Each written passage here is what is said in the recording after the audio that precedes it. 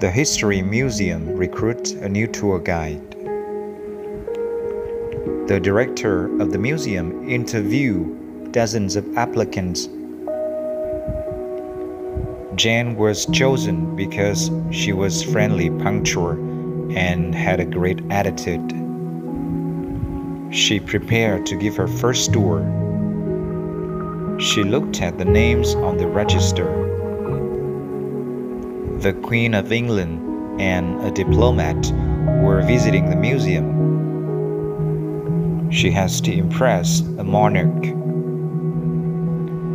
She doesn't want to humiliate herself in front of a person of such renown.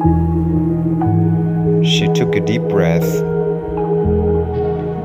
She said, "I'm going to talk about chronology of ancient Egypt." She showed the queen a group of artifacts. She bumped into a fossil. "This is an authentic elephant tusk." It fell to the ground and broke into a million pieces.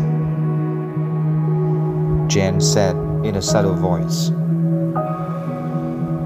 "I sure hope the rest of the tour goes better than this."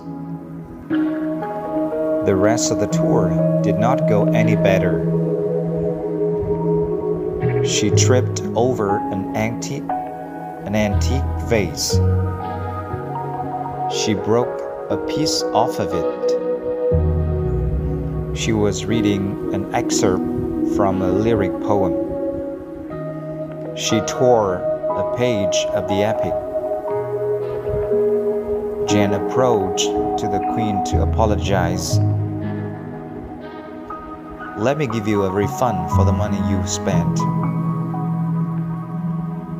I just don't want my money back. You just have to be a little more careful and work hard to become the best at your job. Hard work precedes success." She decided to be extra careful from then on. She was persistent and worked hard.